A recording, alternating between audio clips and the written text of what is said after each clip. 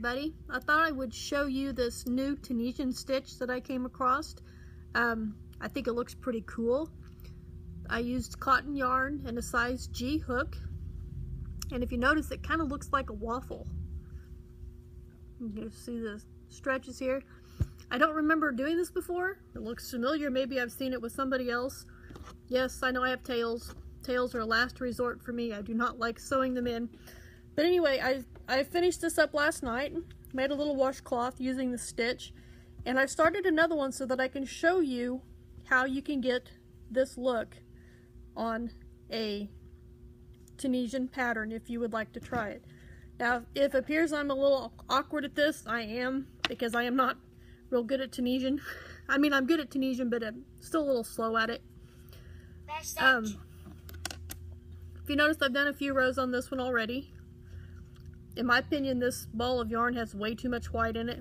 But anyway, the way you get this look, normally with Tunisian crochet, you go under the loop, like this right here. Well, this first stitch is a little awkward for me. Instead of going to the loop, you go to the back loop of the return chain. The first one for me is a little tough,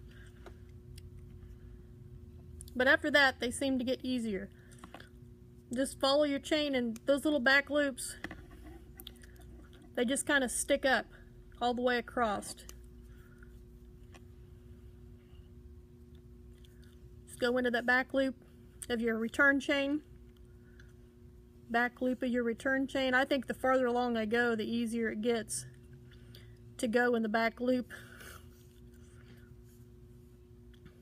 But once you get all the way across in the back loops of your return chain, then you continue your return chain like normal. I go through one and then two all the way back to the end.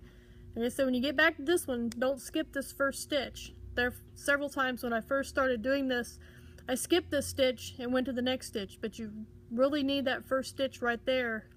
Just, it looks like it's too close, but that's your first stitch right there. So I don't know what this stitch is called, and I found it online, and it's really simple, even though it looked pretty difficult. So give it a try and enjoy.